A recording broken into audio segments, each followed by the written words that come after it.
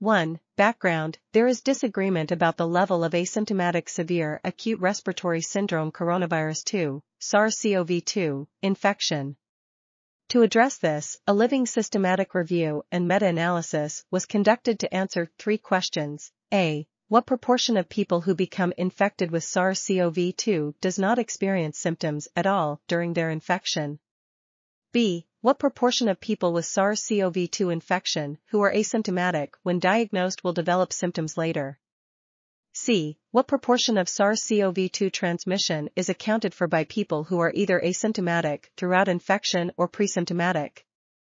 2. Methods and findings. The study searched PubMed, Embase, bioRxiv, and medRxiv using a database of SARS-CoV-2 literature that is updated daily on 3 different dates: March 25, 2020, April 20th.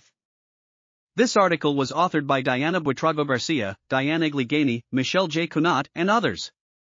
We are RTCLTV, links in the description below.